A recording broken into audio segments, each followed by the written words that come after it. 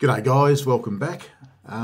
Just a little short video of an area I've been wanting to visit for a little while. It's just not far from Sunbury, just up through Riddles Creek, Lancefield, Romsey, towards Taborak. It's a little area called Emu Flat.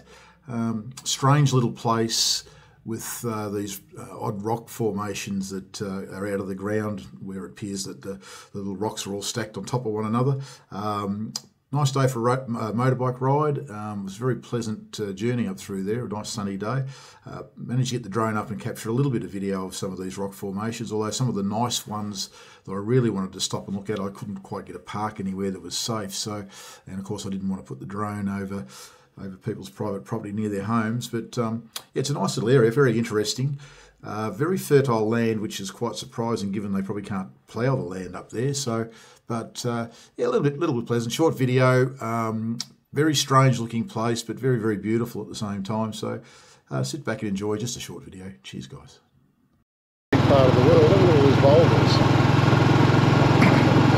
It's called Emu Plains, I think, here. Just a few k's from Taborak. I just want to come and have a look at these rock formations, which are pretty spectacular.